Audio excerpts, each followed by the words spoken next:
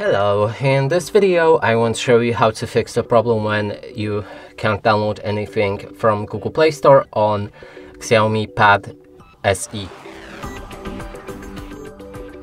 And to do this, let's open Google Play Store, and here if we try to download any game or app, as you can see it's stuck on the pending.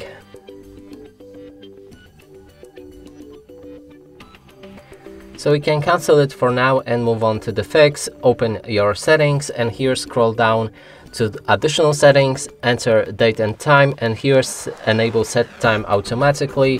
When you go back to your Google Play Store and try to install the same game or app, now it should work fine.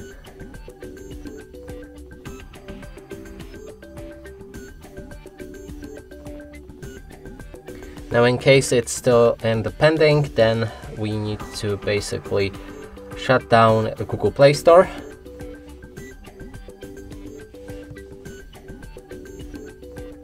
And when it's restarted, we can try to download the game. And as you can see, it works great. And that's it for this video. Hope you like it. Please consider subscribing to our channel, leave a like and a comment below.